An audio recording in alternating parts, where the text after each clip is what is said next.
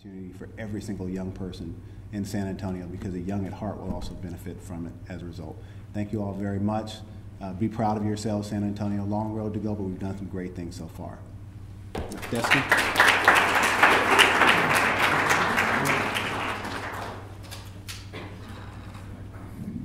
Hi, my name is Reagan. As many of you know, teen pregnancy has far-reaching effects on our community.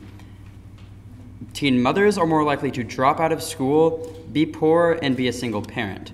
Teen fathers are more likely to get less education, earn less in their lifetime, and be less involved with their child's life. And the child is more likely to die within the first year, score lower on math and reading, and become a teen parent themselves. As you can see, San Antonio is making progress.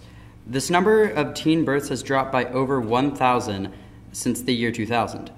More recently, the number of teen births has dropped by 543 since 2010.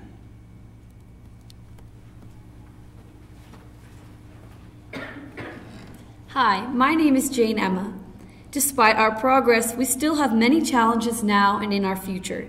Even with the low number of teen births, this will still account for 125 kindergarten classes that will be filled with children of teen parents in the year 2017.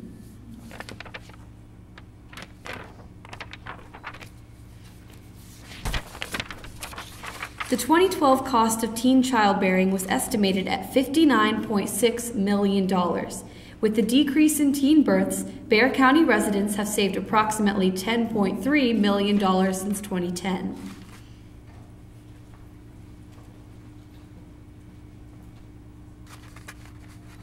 Hi, my name is Lexi. Our teen birth rate for females ages 15 to 19 has declined by 38% since 2000. More recently, our teen birth rate declined by 15% since 2010.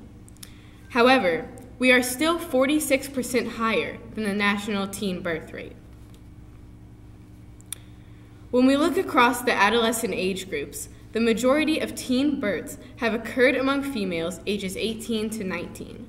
However, it is important to note that prevention programs starting at an early age are necessary to build key skills to change behavior.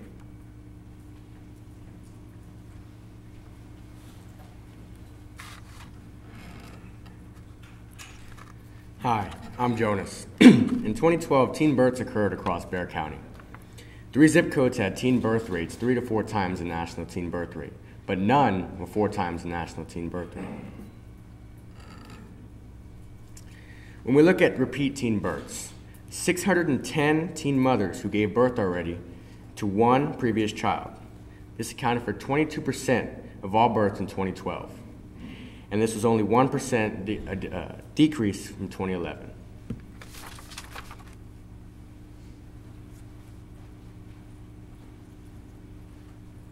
To ensure that the progress continues, Project Worth program formed the San Antonio Teen Pregnancy Prevention Collaborative in 2012.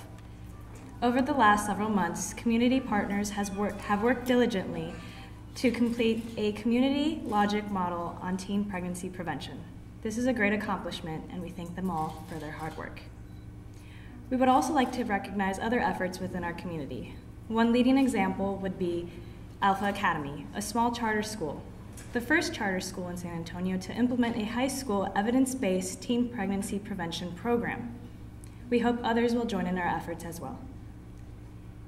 If you would like more information regarding the 2012 Teen Pregnancy Report, please visit our website at sanantonio.gov/Project Worth. This concludes our press conference for today.